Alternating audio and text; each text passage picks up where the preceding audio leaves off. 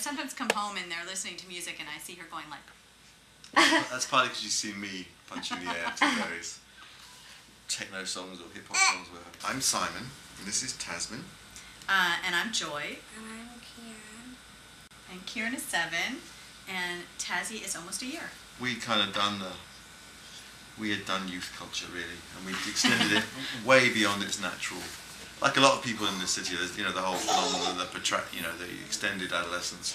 We've kind of taken that as far as it's probably healthy, really.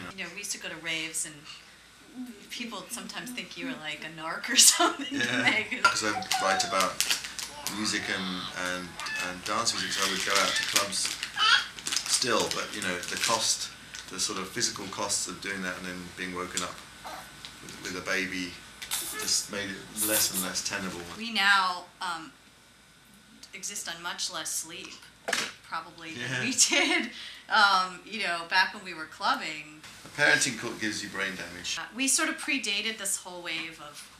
the alternate dad thing. Yeah, we predated the whole hipster parent thing, and I have to say, there is something in me that kind of goes like, rebels against all this. I don't know, when he was born, because his father is a rock critic, everybody was like asking us all the time, like, what music does he like? And he actually, at the time, liked the things that he happened to like seemed very cool, and so people were kind of constantly asking for a report, as if he, was the arbiter of, kid hipness. I don't know that it's healthy to try and have your kids be hip.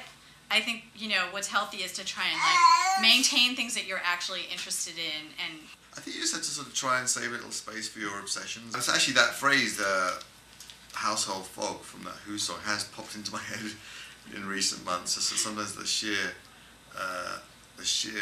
weight of domestic duties, especially laundry, seems to be particularly onerous. There's also so much delight and so much sort of sheer entertainment value in having children, and they're always surprising. They always they always come up with stuff that you'd never imagine.